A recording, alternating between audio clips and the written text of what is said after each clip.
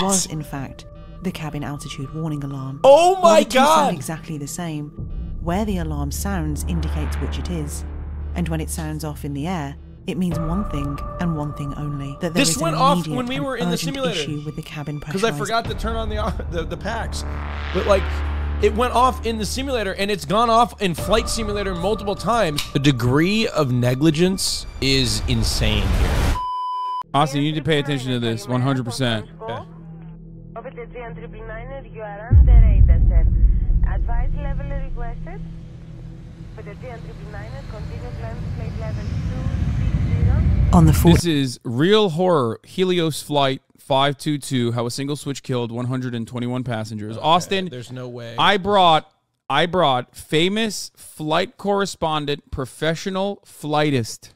Trying to post a flighter. Instagram story. Okay, Austin, are you familiar with this flight? Reputation, right? Not redemption. No, I'm not. But I'm ready to focus right here. Okay, I'm ready. I'm ready. I'm ready. I'm ready. Are you familiar with this flight? No, but I'm going to speculate what happened. What do you think happened? I don't know yet because I don't know what 14th of happened. August, 2005, at 7:30 a.m. Helios Airways Flight 522, a flight scheduled to travel from Cyprus to Prague via Athens, was stuck on a loop 35,000 feet in the sky, and there had been no communication from the plane for over an hour. In a state of confusion, the Greek army sent 2 F-16 fighter jets to investigate, but as one of the pilots glanced a view inside the aircraft, they saw that disaster was about to unfold because the pilots were nowhere to be seen. They were about to witness one of the worst airplane disasters in European history. That's strange. And it left Pilots were nowhere to be seen is Ghost Plane, I assume. I think they locked themselves out of the cockpit. That's insane. Well, that's what I would speculate with this if the pilots weren't in the cockpit. Or they were slouched over the controls, which means that they experienced a phenomenon called hypoxia. Yeah, no, that's why I said Ghost was Plane. depressurized. For the record, just so everybody knows, that's a ghost plane is a different layman's term for what Austin is describing. Where the cabin depressurizes and if you don't have enough time, I guess, to put on your oxygen mask, which pilots actually have like a full-blown oxygen mask, they don't put it on in time, they will pass out. Is it reputation? everyone on the ground with one question. What happened to Helios Flight 522? They saw no pilot in the cockpit, only the co-pilot. If they saw no pilot in the cockpit. They said actually the FO was visible.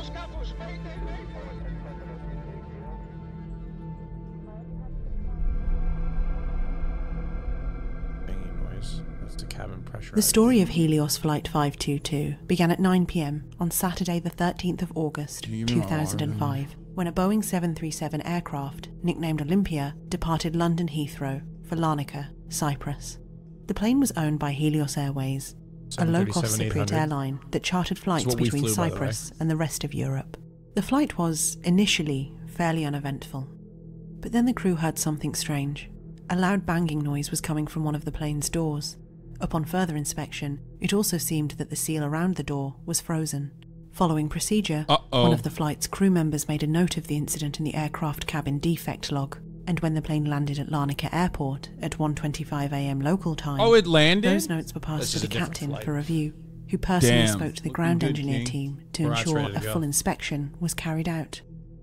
We are covering Helios Flight 522, how a single switch killed 121 passengers. They heard a loud banging noise so far. They heard a loud banging noise.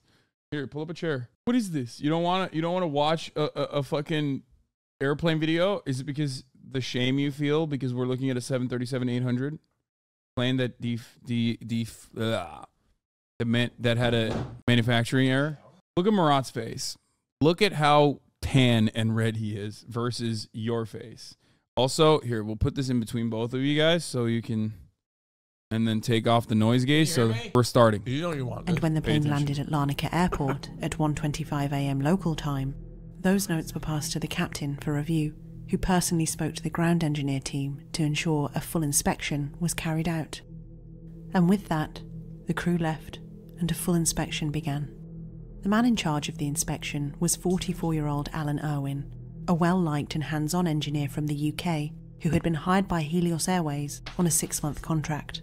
Following standard operating procedure for a Boeing 737, Alan carried out because his charisma and popularity probably allowed people to overlook his massive error here. Really good point.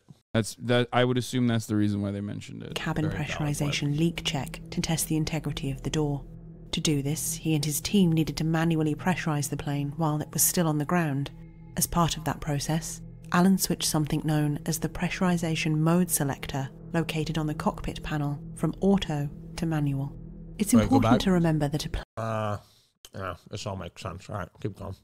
Also, why would you be the one who's speaking here instead of Murat? I feel like I probably know more about this part of the plane than you do. Located on the cockpit panel from auto to manual. Yeah, it's important to remember that a plane's onboard pressurization system ensures that the plane is adequately oxygenated as it gains altitude. This is something that is always done automatically, but a manual option is available in order to perform on-the-ground tests. Yes. However, going through this process, Alan and the rest of his team were unable to recreate the problem, and so, after carrying on with other routine checks, he noted down that there were no known defects, no leaks, and no abnormal noises.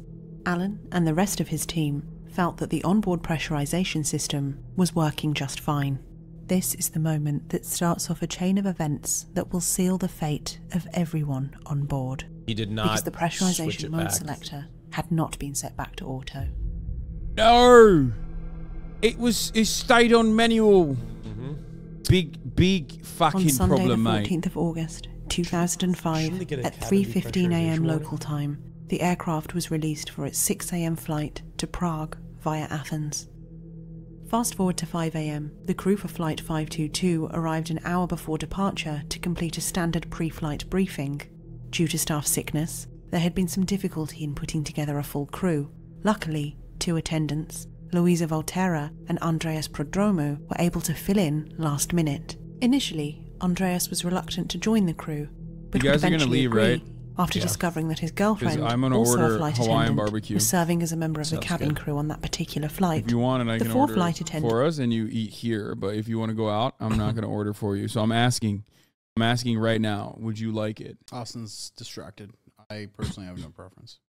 Murat wants to go out with me. No, he has to sit here and answer for the crimes of Boeing. attendants would join 59-year-old I'm Captain kidding, I'm Hans-Jürgen kidding. Merton and 51-year-old First Officer Pampos Haralambos, 2 experienced pilots with a collective 23,000 hours of flying experience between them. Together, this crew of 6 would... You're right there. You can't let a Greek man fly the plane. You know, can't be the first officer. You know, there you go. 115 passengers, around a third of whom were children. As the cabin crew were preparing for takeoff, they knew that this would be an easy and short flight with experienced pilots. But what they didn't know is that Hans was fired 3 months earlier by British airline Jet 2 for repeated failures to comply with standard procedures.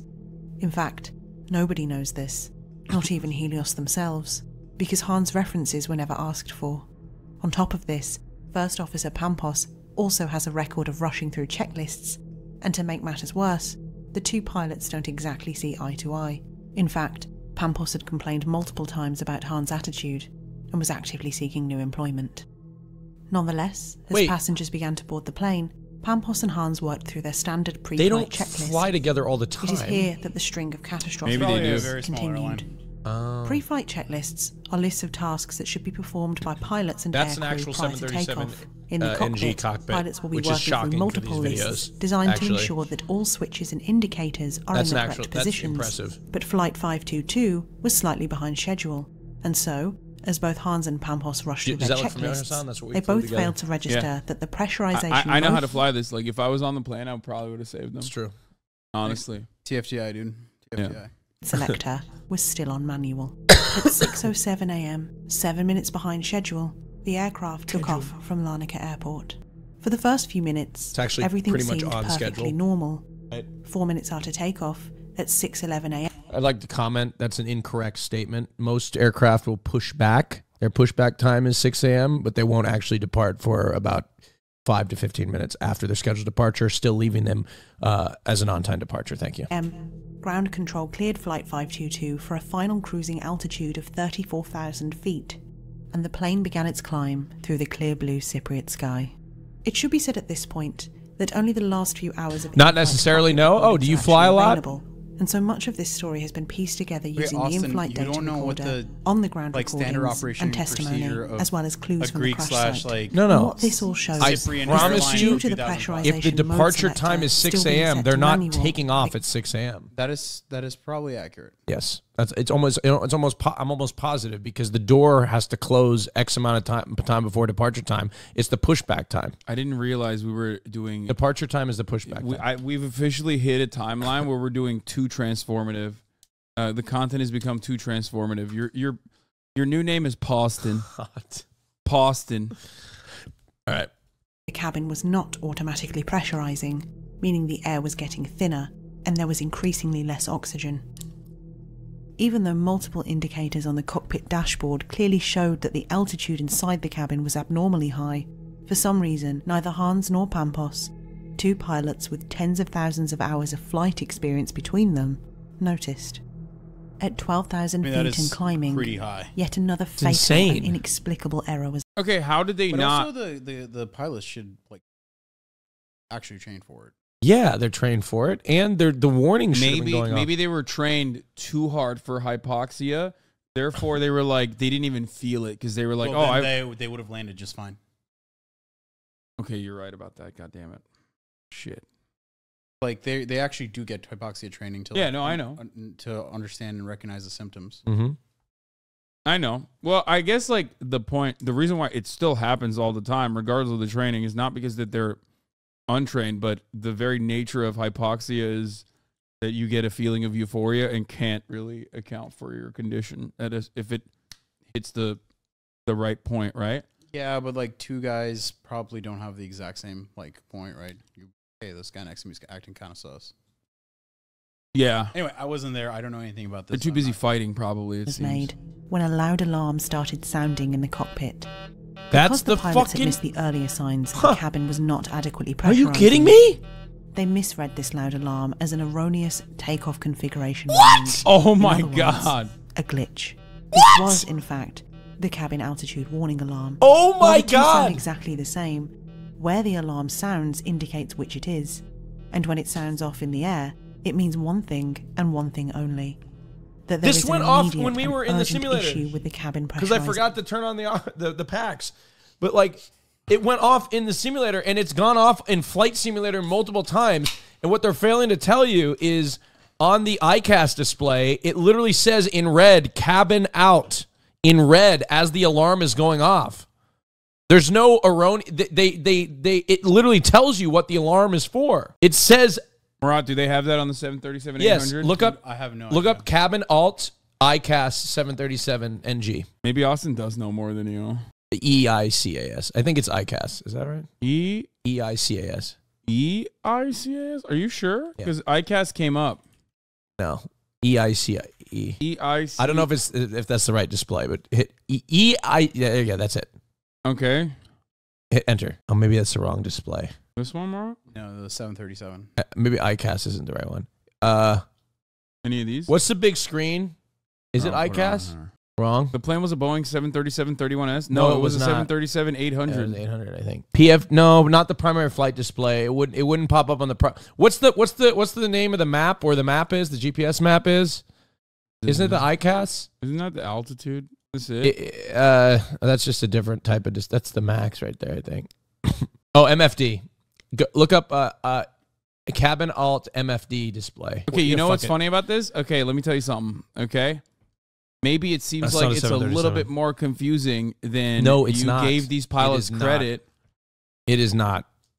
It was a Boeing 737-31S. Oh. It wasn't an 800. Well, they put in the video, they showed an NG cockpit and they said 737-800. Oh, okay. Remember when you gave him props for like getting it right? Yeah. You did. They Austin, didn't well, say he didn't they, know. He was just They said it was a watching. 737, then they showed the 737-800 manual and they We have showed a reached- 737-800 Okay, cockpit. Also, officially, we've reached new levels of autism that was previously unheard of on the stream. So that's And somehow it's you that's hitting it and not Marat, which Look, is surprising. I have no... Okay, I'm not as familiar with the 737-300 displays, but it is very similar to the NG cockpit. It's just got older, more analog instruments, and therefore they may not have got that. They don't have that same alert. They may just get the audio noise, and then they have to try to associate that. The plane used the same sound for an alert on the ground and alert in the air for two different problems. This was identified as one of the main issues after the crash. Okay, this makes sense. But see, in the NG, it'll tell you what that alert is for, right?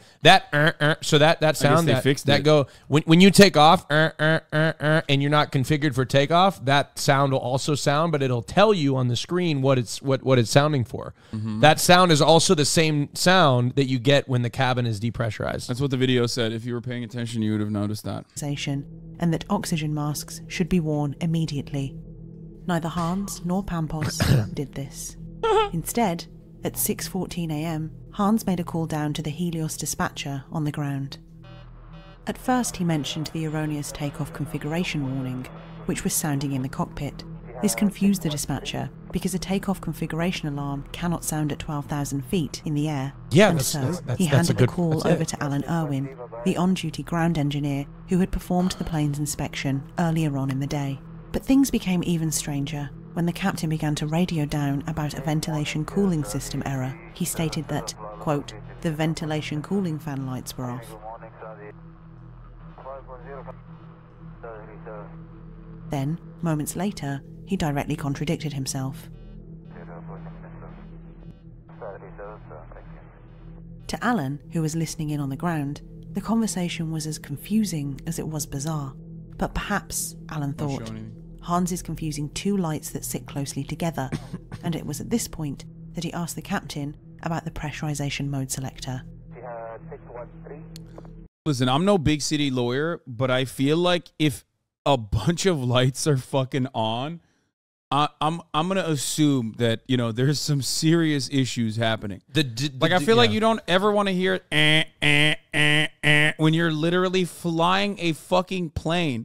The degree of negligence is insane here. Like, it's unfathomable how these pilots continued to climb and not descend. It is unfathomable, because as a rookie pilot in me, I would have been able to recognize this immediately. Immediately. Yeah, I don't know what happened there. I played Flight Simulator, and I know that alert. When you hit that alert, as you're climbing, that's a cabin altitude alarm, 100%. I've hit it. If you watch Hoscored streams, I've hit that many times. You also hit the top of the hour many times as well. That's true. Cool. That's crazy. To which he I received feel like it's an no elaborate reply. scheme for Austin to get dropped off somewhere. It's not the case. Alan didn't realise it at the time, but Hans was behaving strangely because he and his co-pilot were both suffering from rapid onset hypoxia. Oh, a maybe condition that's why whereby they the were body like is deprived of oxygen. YOLO. The effects of hypoxia on the human body are strange. I'll be honest. At first, What? the This is vision one of the worsens dumbest slightly, fucking and then accidents, confusion the most, and like, disorientation begins to set Stupid in. accidents that should have never fucking happened. Just so insane that this has happened. Wait, so the guy on the ground asked, hey, like, can you check to make sure it's on auto? And then never found out what happened. Well, I think at that point they're in hypoxia, so they're probably not even like responding. What can you do in that situation? Descend. Put on your mask and put on and descend quickly. No, I'm saying, what can the guys on the ground do? Because if they're not Yell at him responding at that to point, put on the mask Yeah, and descend. if they're not responding though, it's too late, right? Yeah, they're dead. Yeah, Yeah. They're unconscious. Quickly followed by a lack of coordination, and then a mood change, which for some can be extreme irritability, and for some, euphoria.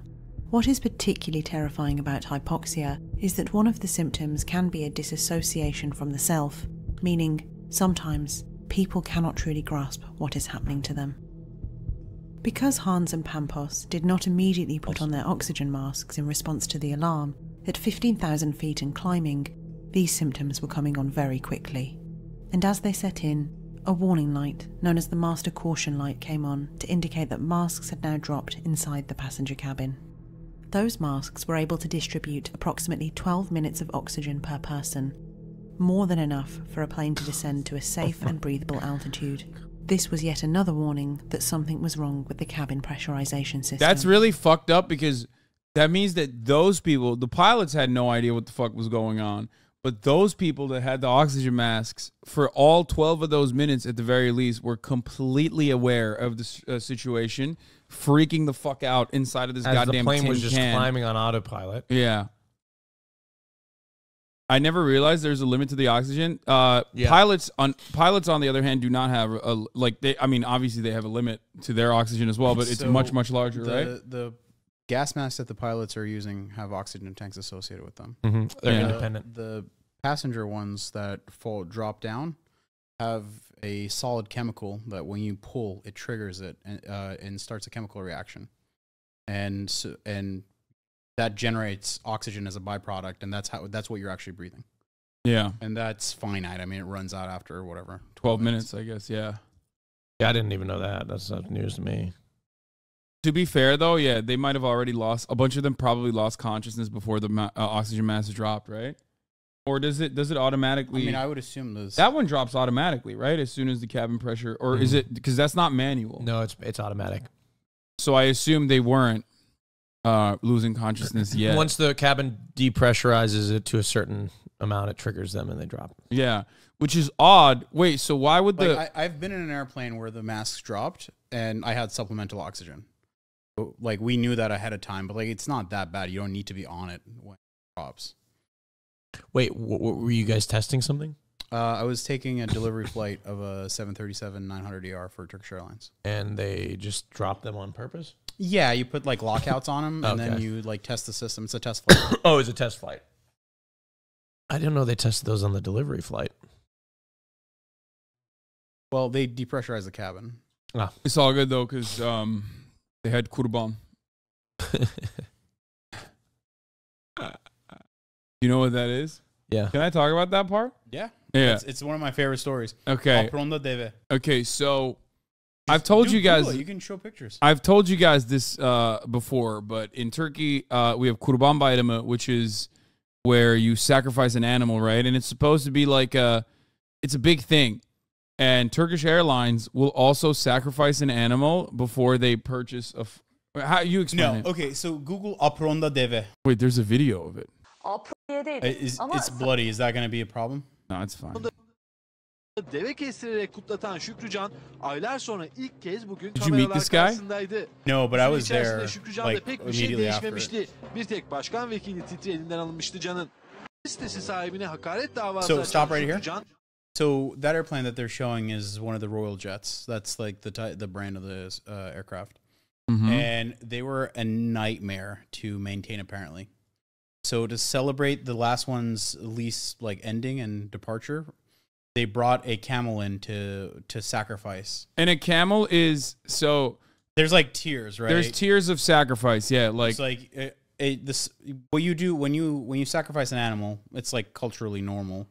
You'll obviously feed your family, but you also donate it to like less fortunate, et cetera, et cetera. So it's like a communal giving too. Yeah, I know it sounds a little brash, especially in like Western cultures, but that's pretty common. Yeah, and you can have like different tiers of animals, right? Like a goat or a lamb is relatively small. It could probably feed a couple of families. Like that's pretty standard. And then like the camel is the biggest animal. Right? Yeah, so the camel tier is the highest tier. Unless there's like some real freaks out there that like that like sacrifice an elephant or something. How can you even? Kurbanın bir özel kesim şeyi var yani. Yeah, you like you have to kill the animal. Yeah, you have to blindfold the animal. You have to kill the animal with like one swift I think they like cut of the blade and then like cut one of the main arteries. Yeah, so like they can't taint the meat, and like you also like say some kind of prayer while you're doing it. Yeah, so I don't even know you can do that for an elephant. I have no idea. Yeah, that's halal, and I think kosher as well. It's a very specific method. So Istanbul, why can't they do like lethal injection or something? No. Bro, come on. It's a religious sacrifice. Yeah, what are you talking about? You can't do a lethal injection. Also, you'd be tainting. You would literally be tainting the meat. Yeah, you want to like say prayers to them as you like bleed them out. Like what? Yeah.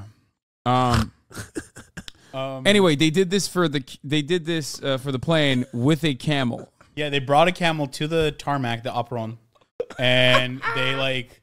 There's like actual pictures of like the blood running through like the taxiways. Oh, that's so fucking. They sacrificed it on the plane? No, next to the plane, like on the tarmac. Gitti konularda yazdı. En sonundaki yazısı hepimizin ortak değerine hakaret idi yani. Artık dayanılacak. Is this the news from it? Yeah. Can mahkemeye verdiği Yeah, that's the dilekçede airplane. That's the camel. ve olayını da şöyle açıklamıştı. Çalışanlar her That's so awesome. So where they did this, I used to work at it. So I would go in that gate where they brought the camel in every morning, and I'd have to like bring my, your work stuff, right? Your laptop, your bag, whatever. You go through like a little security check. It is for good luck, yes, chatter. And I would I would bring this type of Turkish pastry, like it's a börek that's plain, and then you put powdered sugar on it. Oh yeah. But then I was like, okay, I want to go bring some to my coworkers. I want to eat it there. So I would bring these like trays of börek with like these tiny little Ziploc bag with powdered sugar in it. Like put it through the security. All right, let's go. Yeah, he was trafficking cocaine is what he's saying. All right, let's get back to the video. But it was too late. Both pilots were now too impaired to understand what was happening, and they were unable to work through the problem logically. Instead, both pilots got distracted by the equipment cooling light, which came on because the onboard computer systems were not being cooled properly due to the inadequate pressurization. And it was this that both pilots chose to focus on in their increasingly hypoxic state. Hans believed that it could be fixed by a system reset, and down on the ground, Alan, still baffled, continued to ask Hans about the pressurization mode selector. Hans ignored him and demanded to know where the circuit cooling breakers were, to which Alan replied, "Behind your seat." 13 minutes after the flight took off, at 6:20 a.m, the line went silent. And Alan, confused but satisfied that he had answered all of the captain's questions, went home. At this point, passengers inside the cabin would have only had a few minutes of oxygen left. We can never know what happened in that cabin, but we can reasonably assume that there would have been panic and confusion. Following procedure, the cabin crew would have been seated, waiting for the pilots to perform an emergency descent to a safe altitude. Instead, the plane was on autopilot and was continuing its climb to 34,000 feet. All the while, the cabin crew would have been aware that the masks were fast running out of oxygen.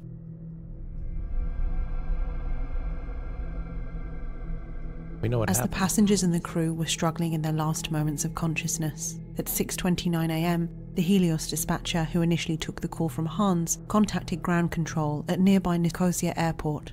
He stated that he hadn't been able to make further contact with Flight 522 for 9 minutes. The dispatcher at Nicosia Airport also failed to reach the cockpit, and at 6:36 a.m, 60 minutes after last contact, Flight 522 began to enter Athens airspace and was handed over to Athenian Air Control. Over the next 40 minutes, the Air Control Centre team at Athens and several planes in the vicinity attempted and failed to make contact. Is it too dangerous to have like some kind of mechanism that wait, I guess that's what the problem would was descend with the plane on its own? Does the Airbus do that? I don't know, but it definitely have its own complications, right? Everything's subject to failure. Like I feel like ghost planes is one of those instances that happens more frequently than you would expect. Like this kind of situation. I mean, it's like there's so many very recently that happened over the United States, a private jet. Well, but that's like that's a little bit different. I feel like because it's I also don't know what like hypoxia looks like. Where even if you brought it back to altitude, like because the airplane's going to run out of fuel and it's going to lower itself, right? But even if you do supply, oxygen at that point, are they able to wake up and take control of the situation, or it's like you're out of oxygen and you're dead? Yeah, I think you would probably slowly come back to consciousness. But the idea that what's confusing is why the situation that happened recently. I don't know what sort of alerts that plane has to make the pilots aware of their hypoxic state or whatnot. People are saying after 3 minutes of hypoxia, you die. And then someone else said 20 minutes. I don't know what the exact number is, but And I'm sure it depends on who you are, like as far as your physique and your condition. yeah, I mean, if you don't have any oxygen, you die. I know, but I'm saying you don't like have no oxygen above 10,000 feet, right? There's low oxygen levels due to the pressure of the air, but there is still oxygen there. That also is a variable, right? yeah, I'm just saying that shouldn't there be automatic systems that set in place where if there's no contact for an extended amount of time, probably like the 13-minute, I guess, window or 12-minute window that like automatically starts descending down to a altitude where there is actually breathable oxygen, and then there's more hope for recovery at that point. So the philosophy behind design of aircraft or control of aircraft vary between Boeing and Airbus. And Austin, we'll talk about this a little bit too, where Airbus tries to put a lot more automation in, where Boeing is a lot more manual, right? Boeing says the pilot, and that's my opinion, not Boeing's, obviously. The pilot is trained, the pilot is all knowing, the pilot can command this aircraft to do whatever it needs to, right?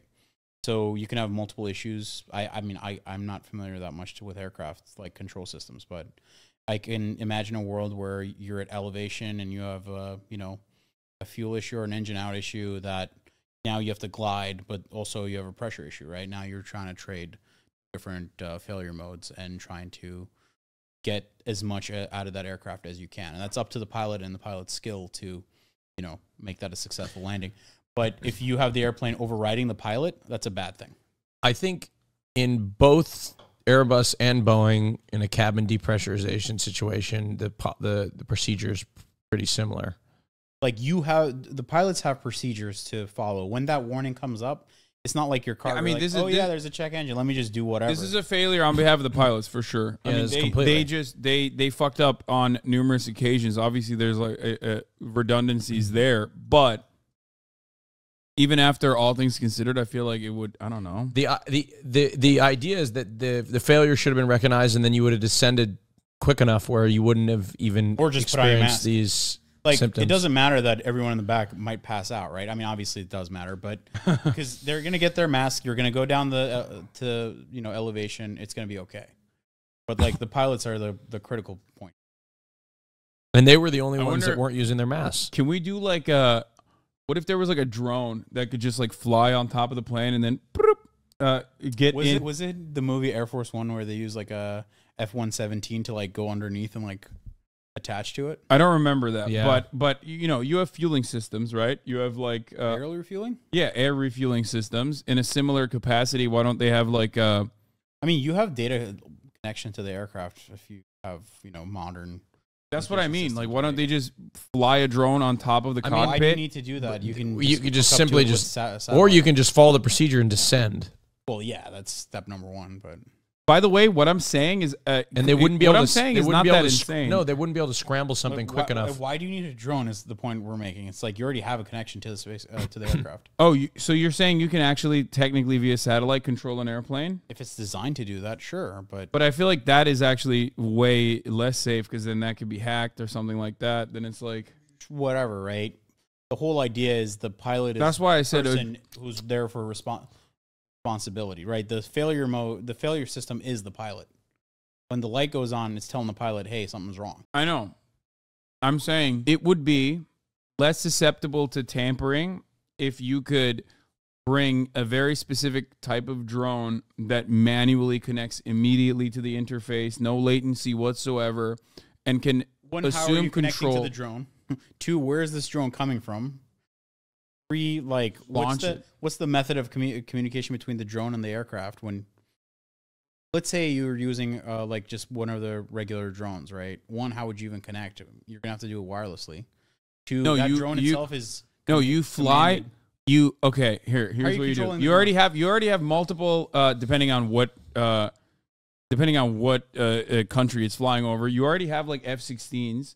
You bring something that can deploy a drone and then the co-pilot on the F-16 or whichever plane it is the one who's basically utilizing the drone. So in order to eliminate latency.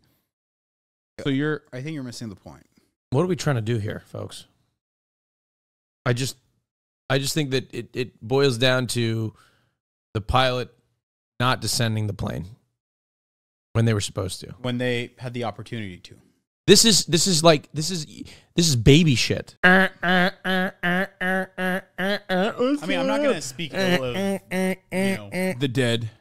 Yeah. No, it's Boeing baby. 737 MAX had a Look, system I'm that not could alter speaking the ill height of the the dead, ship. but I'd tell them when they're alive it's baby shit. Yeah, the Boeing 737 Max's software failure caused the planes to fall. That was like an automatic. But that was a system that was designed to prevent the plane from stalling. It overrode the pilot's input. Is the point? Yes, and the Airbus has something similar.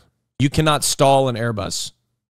I mean, you can, but then the plane will automatically take over for you. Damn, dude. I used to say if it's not Boeing, I'm not going. But you're making an argument for that. No. I think that for the Frenchman over here. I think that my opinion is that Boeing pilots generally are more skilled. I think that I don't think that it's arguable. Airbuses are easier to fly. Like actually physically fly them. They're easier. Because the plane is... Over 30 calls were made across multiple frequencies. There was... Can you ask them why don't pilots just wear masks for the full flight? Cost. And also, it would be a nuisance. I mean, like, don't forget, these guys are flying, thousands of hours yeah. a year, right? You would... Dude, that would be really fucked up. Imagine. Hell no, brother. Dude, think about it. You're doing... Like, have you ever done a 14... wear helmets and take the mask off. Yeah. Have you ever done a fucking 14-hour flight, chatter? Like, can you imagine the pilot also having to wear a goddamn oxygen mask the entire time? Remember during COVID when they were trying to make people wear just the mask and people were freaking out? Yeah, there's no shot that would be sustainable. No one would do that. Nurses were wearing N95s. Yeah, this is not an N95, okay? This is like also supplemental oxygen. Yeah, this is literally not just an N95. This is straight up. It's like wearing a scuba, yeah, nuisance versus death, I guess. Well, at that point, you have to also make a cost-benefit analysis, and it's like given how most pilots all pilots are trained on this, and most pilots don't fuck this up. That would basically be an over-the-top redundancy.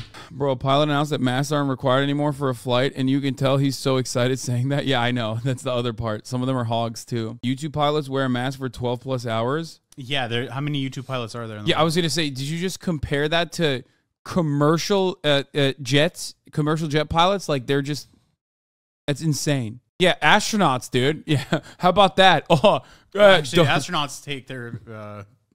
helmets off too. Yeah, but not while they're fucking, not while they're getting out of orbit. I thought you said YouTube pilots. So when they're during launch and re-entry, they're wearing it, and I think they're during like EVA, right, wearing it, but not when they're floating around in the ice. And the masks that they have in the cockpit are super fucking suffocating. Yeah, so when you whereas an astronaut helmet is not as suffocating. Well, kind of. Right? I mean, the mask that you have in there in the cockpit, those two little red tabs they press. Yep. It inflates that go around the entire head, and when you release it, it'll suck the mask into your face. Yeah. Because you want one size mask to fit anybody, right? So it's not made for comfort. Survival. This is what they wear, by the way. I've put them on before. Survival. They're not very comfortable. You worn a YouTube pilot suit? No, I've worn an oxygen mask and the pilot oxygen mask. This is, bro. This is my pilot dog. He's going up there, dude. The YouTube plane is pressurized. However, to ensure the safety and security Austin's of the the king of useless information. How about the information that I'm currently fucking your mom right now at this moment? Damn, Austin is straight. He just came out as straight just to fuck your mother your mom. at this moment. Just to fuck your mom. How about that for useless information, you son of a bitch? From a mold, but thanks to the advance of technology, the making scans and 3D anthropometric are utilized. The suit also complemented with a specific helmet which is equipped with a tube connected to the feeding port in order to feed the pilot and help them stay hydrated. Truffle macaroni and cheese? Caution, do not use if tube is swollen. Oof. Does that mean it's rotten? I have no idea, probably. Yeah. Steve MRE 1984 would tank that, though. He'd be like, I don't give it. Nice. I don't care. Is it also hard to just the oxygen mask? Like, you have to train for it, right? Yes, like, wear it. You use the oxygen mask at all times? Right? Like, yeah, look this guy's training for before the takeoff. This is principally to remove the nitrogen in the blood in order to reduce the risk of sickness made possible by decompression. Yeah, every pilot, dude, simple. Every pilot has to. A lot more common, like, application of this is with scuba diving. And because, like, instead of low pressure, you're going high pressure under the water levels, right? So the pressure of the air that you're breathing and the concentration of the different chemicals in it changes, right? And like, there's different things you can do, like they purge all the nitrogen out of your system in case that there is an emergency situation, like that delta rush doesn't like knock you out or whatever. But I mean, these are super complicated things that you can't just like account for by wearing a mask all the time. Yeah. Also, like, imagine you had to carry that amount of pressurized air with you all the time. That'd be insane too. Every chatter with a CPAP for apnea is basically a YouTube pilot. Yeah, exactly. Okay, let's get back to this video. Of course, radio silence. Flight 522 still looked as if it was operating as normal. Oh, he did eat leaving it. Teams on the ground to theorize that there was an issue with the onboard radio system. At 7:20 a.m., Flight 522 began what looked like a standard approach procedure, but air control watched on in utter astoundment as the plane began to slowly turn back around in the same direction. I already said pilots have to train, but you don't read woman chats? Wait, first of all, Alaska Airlines, Andy, I did read all of your chats. You were talking about pilots having to be trained for hypoxia training, which we also covered. Maybe your misinjury is showing, okay? Maybe perhaps your misinjury caused you. First of all, never accuse me of not reading a chat because I read everything. So that's number one. Number two, we did cover it.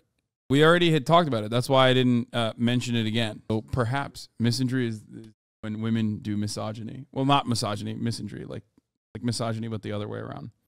It's okay. I'm fucking so around. Hungry. That it came, entering what is known as an automated holding pattern as part of its missed approach procedure over the Greek island of Kea. Oh, interesting. And it was here that Flight 522 stayed, flying around on a repeated loop. At this point, teams on the ground knew that something was desperately wrong. By 8:23 a.m., I don't understand how there's literally no circumstance where it just like automatically triggers like a water landing or something. But water landing is insanely dangerous. It's okay. also insanely difficult. There's no way a plane can just fucking land itself, right? On a regular airport tarmac. Yeah, of course. They do it all the time. But they had to be programmed that way. Okay. There's a lot of different... One, we need to be comfortable enough as a society with airplanes landing themselves without pilots. Right? That's a huge one. Two, the aircraft has to be equipped with that equipment, which, I mean, back in 2005, case, right? Airplane technologies increased that much since 2005? No. Well, you're talking about an airplane that was designed in, like, I don't know, the 70s, 80s. Yeah, that's why I'm saying, like, I'm shocked. I would say this. I bet the technology has probably increased dramatically since 2005, but our comfort with it has not. So we're the same comfort level. So the design and functionality of these planes are the same as they were. I love people saying, okay, why trains? Dog, it literally flew out of Cyprus. Like, this is the one circumstance where it's like what you're describing is like not physically impossible, but would be incredibly costly and not really all that worth it regardless. There's also a lot of political issues with that as well. But planes auto land all the time. They just have pilots that are putting in the like inputs. They're configuring it, yeah. Configuring the auto land and everything. They're monitoring the plane. And they have to initiate, like, the process. But the airport has to be, like, equipped for it. The airplane has to be equipped for it. The conditions have to be right. The airplane has to be in good shape. But I think all commercial airliners are, for the most part, are all equipped with this auto land technology. And pretty much all major airports too. So like if you sit up close enough to the cockpit, you'll hear the autopilot disconnect on final approach. Most of the time they're not flying it fully visual. By the way, people keep saying trains remain undefeated, but like trains have accidents all the time, right? So you'll hear this. Hold on. If you're sitting close enough to the cockpit in a plane, listen for this on a Boeing. Oh, that's Airbus. This is Airbus. So you hear in an Airbus, you'll hear this. That's the autopilot disconnecting. So you'll hear that in an Airbus, and then a Boeing is like,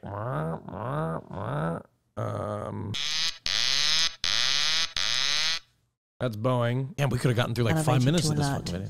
The Hellenic Air Force had been contacted, because and two not with your fighter aircraft not with were your dispatched. reactions. Okay. Just 9 minutes later, at kidding me? 8:32 a.m., the two F-16 pilots described the disaster that was what do you about think to about this? unfold before everyone's eyes.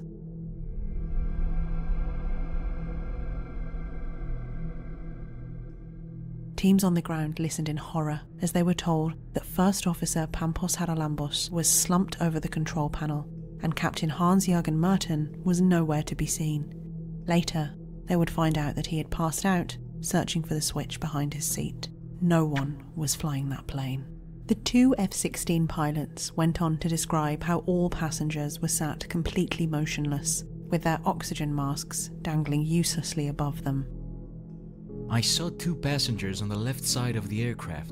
They were sat motionless in their seats and were wearing oxygen masks on their faces. That's when I saw additional oxygen masks dangling from the passengers' overhead units.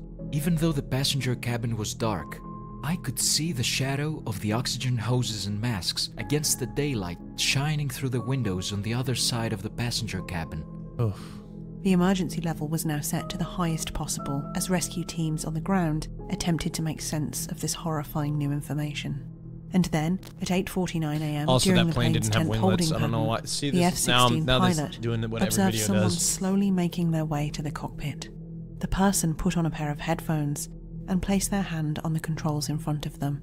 But just 1 minute later, the left engine stopped working due to fuel deprivation, and the plane, all of a sudden, Wait, what? began to rapidly descend. What? The following conversation is recorded between the two F-16 pilots. Wait. What do you mean? Wait, what? Wait, what happened? There's like a guy that just somehow tanked it? What the fuck? At 8:49 a.m., during the plane's 10th holding pattern, the F-16 pilot observed someone slowly making their way to the cockpit. The person put on a pair of headphones and placed their hand on the controls in front of them. No But just 1 fucking minute way. later, the No left engine fucking stopped way. working. I don't believe it. How would they have tanked that level of oxygen deprivation? No way. That late in the no way. There's no way. So they fucking... There's no way somebody just It was one of the woke up. flight attendants. They had an oxygen tank. Oh. Oh, cabin crew gets an oxygen tank? Maybe, I don't know. But why did they wait so long? An hour and a half. Maybe they couldn't get the door open. This is post 9/11. So the door was like ballistic and they finally broke it open after like... I don't think you can break I don't think you can break a ballistic door on the flight. But don't they have the code? Now they do, but maybe then, I don't know. It's like a small airline. I don't know their procedures. Yeah, but it's also foreign. They might not have I know gotten a lot of U.S. airlines, the lead flight attendant has a key to the cockpit. If they have a key, why didn't they start it They beforehand? said they explain if you watch the video. Oh, they explain it? Okay. Wait, what do you mean? Due to fuel deprivation, and the plane, all of a sudden, began to rapidly descend. The following conversation is recorded between the two F-16 pilots and the rescue teams on the ground.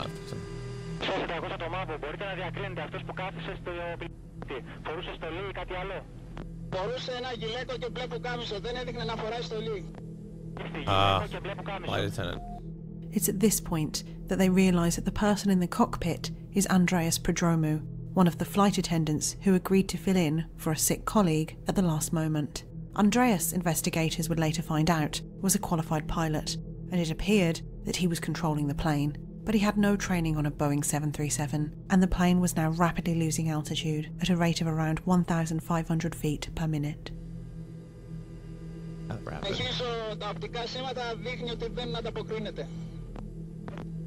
The F-16 pilots desperately tried to make visual contact, but Andreas was not responding. The reality So he was is- alive.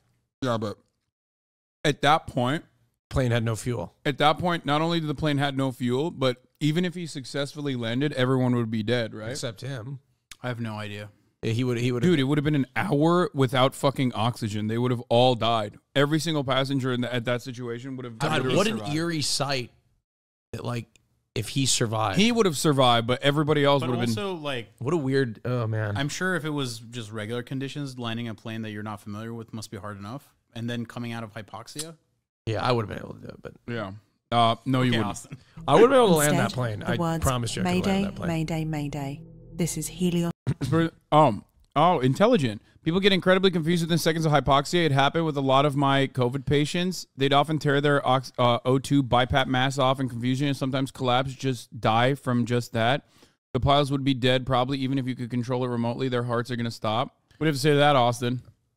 Austin's like, I would have had oxygen. A resident nurse. If I would have had oxygen on me. No, I'm saying like if you have hypoxia. Oh, no, I would have fought through the symptoms. Oh, okay. Helios Airways Flight 522 was weakly spoken into the cockpit radio, which was set to the wrong frequency. These recordings would later be recovered from the crash site, but as the plane was going down, Andreas was speaking into the void. Pull up. Think rate. Oof. Think rate. Terrain. Oof. Pull up. Pull. Think rate. Think rate. Terrain. Pull up. At 8:59 a.m, the right engine on the plane gave out. At this point, Andreas looked directly at the F-16 pilot, slowly lifted his hand, and weakly pointed downwards. Τη στιγμή δείχνει ο άνθρωπος που κάθεται στο θάλαμο διακυβέρνησης ότι με βλέπει. Ελήφθη. Don't they still... I mean, I guess if he was proficient in this specific plane, and if he was... how did he figure out... How did he get in the cockpit, and why did it take him so long? All things considered, if he knew how to land a specific plane, one engine failure due to having no fuel does not mean you can't land the plane. Yeah, but this was... both of them were flaming out because they were... they were just... The other one was going to flame out too. Can't you literally land a plane with both of the engines... even if both of the engines have failed due to... if you're self-conscious and... That's what I mean. But, like, yeah, I mean, that's the problem there is that at that point... Oh, that's what I would have done, but... At that point, if he was trained on this specific plane, he would have been able to actually just glide down. I mean, it's possible, and I would have done it, but it's difficult. No, in order to become a commercial airline pilot, don't you literally need to... Yeah, but... Like, know how to glide? But it's not always possible. Within a certain range and all this other stuff, right?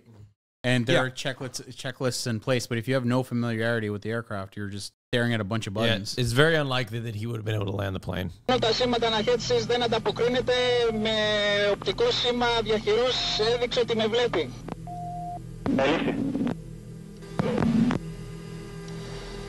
Συνεχίζει τα περάστα 7.000 το αεροσκάφος. Ποστών αρνητικών στα 5.000 πόδια με πορεία 2.18. The plane's descent was happening so quickly that the teams on the ground were struggling to keep up. 1,500 feet per minute.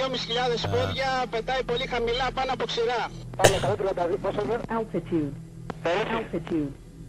Μάμπο, αυτή τη στιγμή το αεροσκάφος δείχνει ότι πάει για το έδαφος. Altitude. Τύχη Μάμπο, το αεροσκάφος πάει προς το έδαφος. Ελήφθη. Πρόκειται για το Μάμπο. Αθήνα, το αεροσκάφος αυτή τη στιγμή πάει για το έδαφος. Altitude. 100, 1,3 μίλια. 23. Altitude.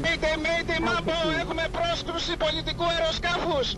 Έχουμε πρόσκρουση πολιτικού αεροσκάφους. Mayday. Ελήφθη. Σας αναφέρω συντεταγμένες, Μάμπο. Αναφέρετε συντεταγμένες. Έχει προσκρούσει σε κορφή βονού. Mayday. Ελήφθη, αναμένετε συντεταγμένες. Fucking son of a bitch. At 9 hours, 3 minutes and 32 seconds, Flight 522 collided with the rolling hilly terrain just outside of Grammatico village at 400 miles per hour, causing a fireball that instantly razed several acres of land to the ground. All 121 people on board lost their lives instantly.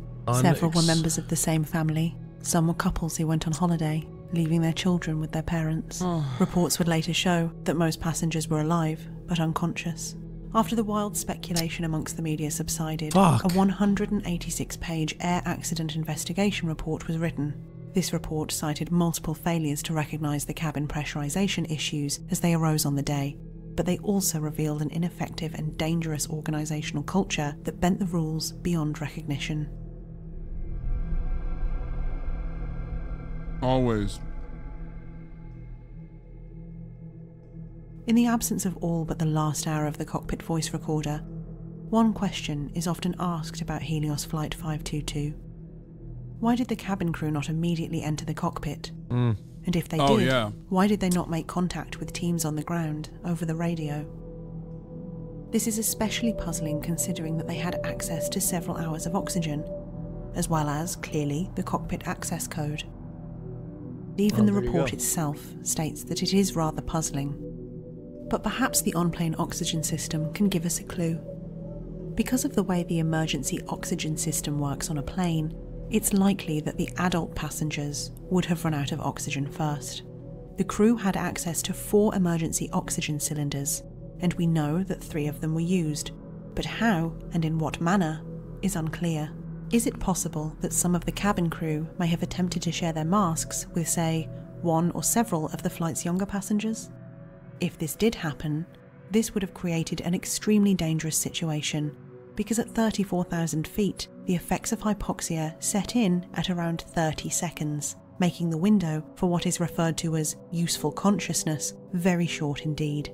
Perhaps, in order to help other passengers, the crew inadvertently incapacitated themselves. Isn't that why they always say put your mask on first? Like, do not put your... Like, if you're on an airplane, they say put your mask on first before attending to your children. Katsu? Yeah. I literally gave you a 30-minute window. I asked you multiple times if you wanted to fucking eat. Okay, now I'm hungry. The food that I Rod's was pissed. All right, well, the video's over, so you guys can leave it after. Perhaps this was done in the time that their own masks ran out That's on their crazy. way to the emergency oxygen cylinders. Or perhaps Can't believe Andreas you didn't offer me any incapacitated food. himself, helping his partner. These Eating are in of front course of me is just so theories, because ultimately we will never know.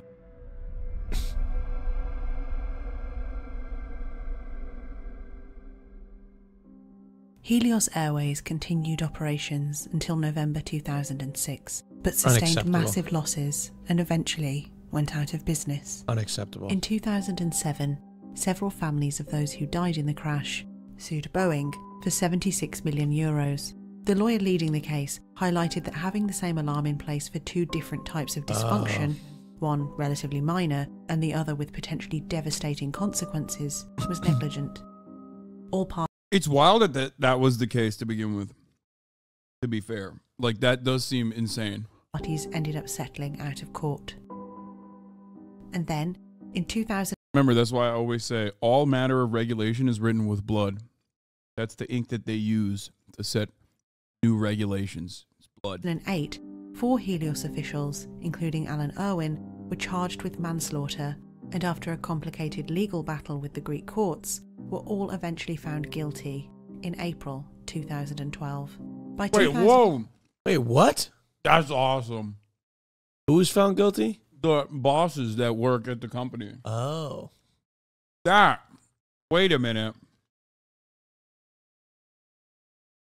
That's a fat Greek W right there. I would never... Dude, in the United States of America, that is an unimaginable situation. Absolutely unimaginable situation.